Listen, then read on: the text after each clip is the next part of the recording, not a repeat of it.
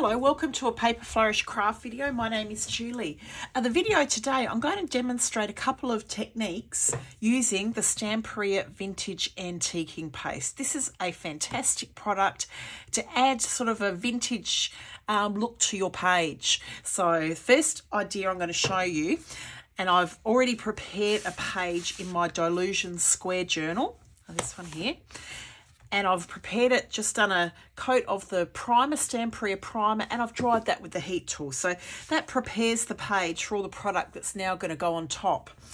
I'm going to attach this gorgeous piece of rice paper to the page. And I'm going to do that. This rice paper came from the Stamperia Vintage Library collection. This is the A4 size. And you get 6 lovely rice papers in there. And this is the one I've chosen to use. I'm going to attach this paper to the page using Stamperia Rice Paper Glue, which is a brilliant product. What it ends up doing, it attaches it, but it leaves the rice paper feeling like rice paper. So I'm going to go ahead and add a layer of rice paper glue to the page, and then I will place that piece of rice paper down on top of the paper. So a layer of rice paper glue, let's attach this into place. I'm not even going to choose what area is going onto the page. I'm just going to place it down, and what happens, happens. There we go. Now I'm going to completely dry this off with my heat tool, trim the page as well before I add that layer on top to seal it. So this is now dried. To trim the rice paper, what I've done is I've just tucked it underneath. If you run a sanding block, this is the Couture Creations one, if you run that along the edge of the journal page, that rice paper will come away. So it's a really easy way to separate. Here we can see here the rice paper separating from the page, and it gives you a really nice edge. So I'll go ahead and do that all the way around. Just wanted to show you something. My Couture Creations sanding block is very well loved. So I was having a bit of trouble sanding, only because I need to get a new one. And then I went, oh, I've got the Tim Holtz Distress sanding discs. Of course, they fit on the end of the Tim Holtz blending tool. And this is working a treat.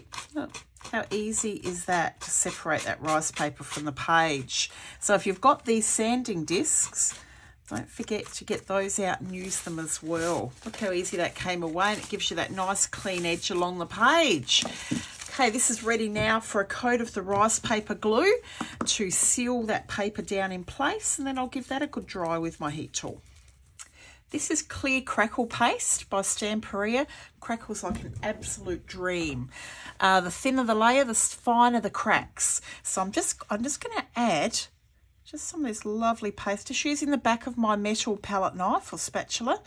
And I'm just going to add a thin layer of this gorgeous paste, mainly around the sort of corners and sides of this paper.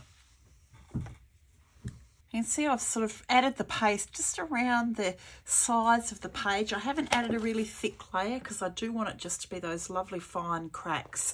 Now I'm going to dry that completely with the heat tool, and then we're going to see the magic this vintage antiquing paste can create on the page. At the moment, it doesn't really look like there's too much happening there on the page, does it? Now I've dried the clear Crackle paste, so it's gone clear. So now we're going to find that Crackle paste. Vintage Antiquing Paste, and I've found the best way to apply this incredible paste. I'll just show you what it looks like. It smells like a tube of toothpaste, though I don't recommend you cleaning your teeth with this. There we go. You won't need very much at all. I find it best just to pop it onto this is a Montmartre paper palette. And this is the Lavinia Stencil Brush Series 7. Now, this brush is ideal for applying this paste. So what I'm going to do is bring some onto here. I don't need too much, just onto the stencil brush. That to the side. And I'm just going to start working this into the areas where I pop the Crackle paste. The brush, once you finish using it, I should give this a wash out in white spirits. and then this only gets used for the vintage antiquing paste. So as you wrap it up in a baby wipe, pop it away, and it's ready then for when you next need to use it. I suppose we don't really want to keep the page looking like that. I've got a paper towel and a baby wipe. Now I'm going to take a fair bit of the moisture out of the baby wipe, just squashing it in that paper towel. And then I'm just, with the baby wipe, I'm just going to start wiping this back. And we start to see that lovely aged look. Now you can take as much of this back as you want to. I want you to see what's happening. I could have put the vintage antiquing paste over the whole page. Could have gone the whole way over. Would look pretty amazing. Might end up doing that, but I just wanted to sort of show you the difference as well. With the middle of the page, of course, is where the paste isn't. And you'll see the difference that paste makes onto the rice paper. So I'm wiping as much back as I want. Now in some of the places with the Crackle paste, I did have it a little bit thicker than others, and that's made quite a difference to the cracks. I might still wipe it back a little bit more in a moment, but I'm just going to hold this up so you can see what's happened. Can you see here? See how the paste has gone into the cracks and now it shows up.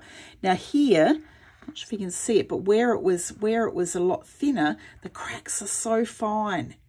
Really tiny little cracks, and then larger in the areas where the paste was slightly thicker. So it's given us that really aged look, and you can see the difference in colour between here and the middle of the page. Now I'm just going to keep going ahead and wiping a little bit more of that away. With the baby wipe, it's got a little bit of the paste on it. I've just then moved the colour into the middle a little bit just to bring that aged look in without going super dark. So I've still got the centre a little bit lighter, but I'm going to leave it there and give that a good dry. I'll probably end up making a bit of a composition from the Vintage Library collection and putting it in the middle of the page, but I just love that. I love that look. It looks like an old book page now, doesn't it?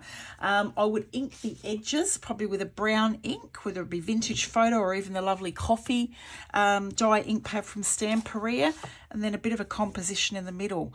So if I get a chance, I will finish that page and maybe pop a photo of it up onto the video as well. But for the moment, I want to just pop that to the side, and I'm going to move on to something, show you another way that vintage antiquing paste can be used. Now I've got two, these are from the Magic Forest collection. I've made a couple of resin ornaments, and I have again sealed them, gone over them with the Stamperia Primer. So they're ready now to be decorated. Now I'm going to use a vintage patina. This is another Stamperia product, and I'm going to paint these with the vintage patina. Love these because you end up with that sort of, again, that aged vintage look. So I'm just going to squeeze a little bit of this out onto the paper palette, just like I did before. So with my paintbrush, I'm just going to paint these lovely ornaments with that turquoise vintage patina. You could use an acrylic paint, same sort of thing. So I'll go ahead and do that to both of them. Isn't that colour beautiful? They're both dry now. Doesn't that give a lovely finish onto the moulds? I said I've just used it with a paintbrush, painted it on. Okay, here we go. Vintage antiquing paste, just like I did before with my Lavinia stencil brush. I'm picking some up over here on the side. Now I'm just going to do one of these to start, and then I want you to be able to see the difference this makes. I am putting this paste all over the mould, turning my turquoise mould brown. Again, baby wipe, which I've taken some of the moisture away with a paper towel, and I'm just going to wipe back the mould. Again, you can wipe this back as much as you want to. Stop when you're happy with the finish. Have a look at the difference.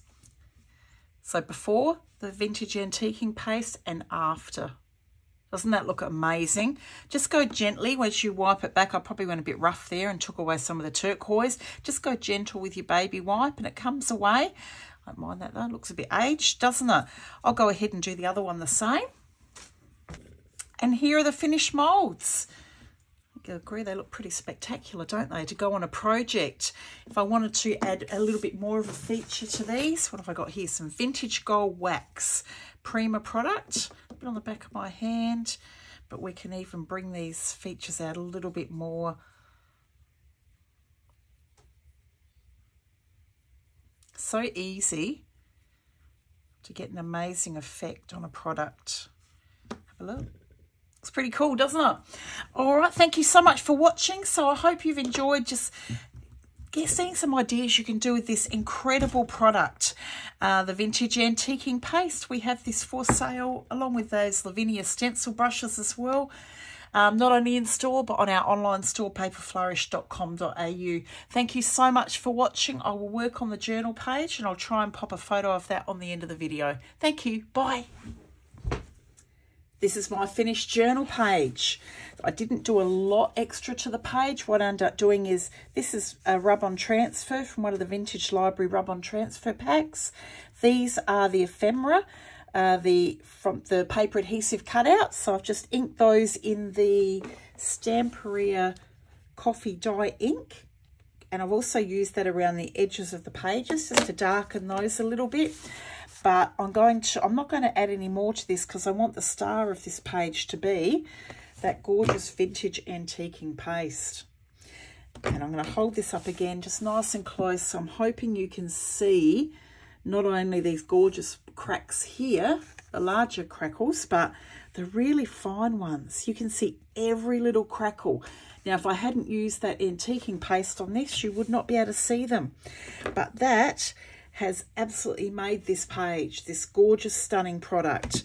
And so not only to the journal page, but look at the magic it created on those moulds. Thank you so much for watching. Enjoy your day, and I'll be back again soon with more videos. Thank you. Bye.